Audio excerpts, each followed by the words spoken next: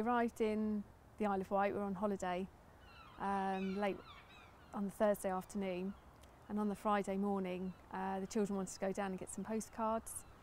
So Hannah and I walked down this big slope going towards Shanklin, and Robert took his scooter.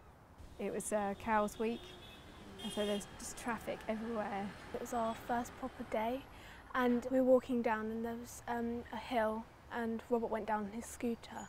Me and my mum were walking behind him and he went really fast. I was really excited that I could go down the hill on my scooter since I really like scootering. But then halfway down the hill I think, oh, I can't stop now, because I realised that I was going too fast. So I just started freaking out, but then I couldn't move, you know what I mean? Because I just stuck there. And then I didn't feel anything. And as he was going further down, I could see he was having trouble stopping, and he went out of sight. And the next thing I saw was a truck had stopped at the bottom of this slope. I just knew that something had happened.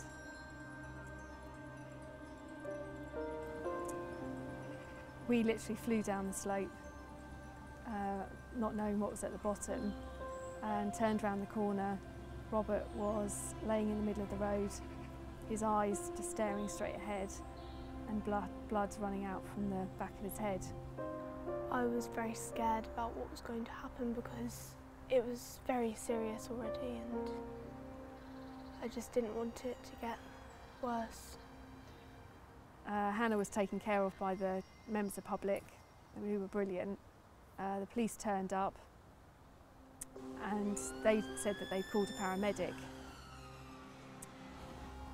And he assessed him and said, because it was so busy, and he said, there's no way we can get an ambulance through here, we'll have to call the air ambulance.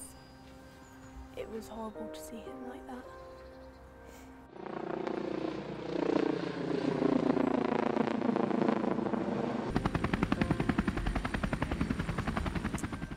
The air ambulance turned up,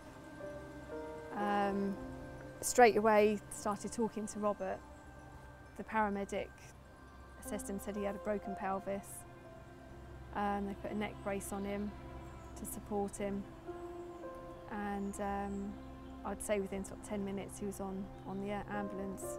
I can remember being put onto the helicopter because they put me on a stretcher, and then I remember putting up my thumb, but then I can't remember much else after that. I was obviously scared that I might not be able to make it, but then I did feel like safe.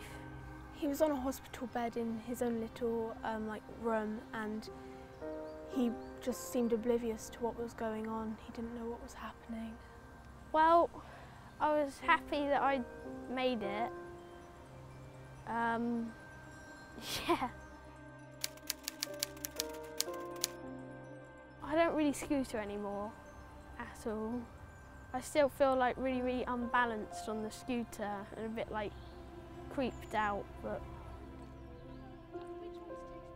it's amazing how they actually helped, because if it wasn't for them, the ambulance wouldn't have been able to come down the hill, and I don't know what would have happened. I think they're really good, and it's good what they're doing for charity. And I really hope lots of people support them so that they can save lots and lots of people's lives, like mine.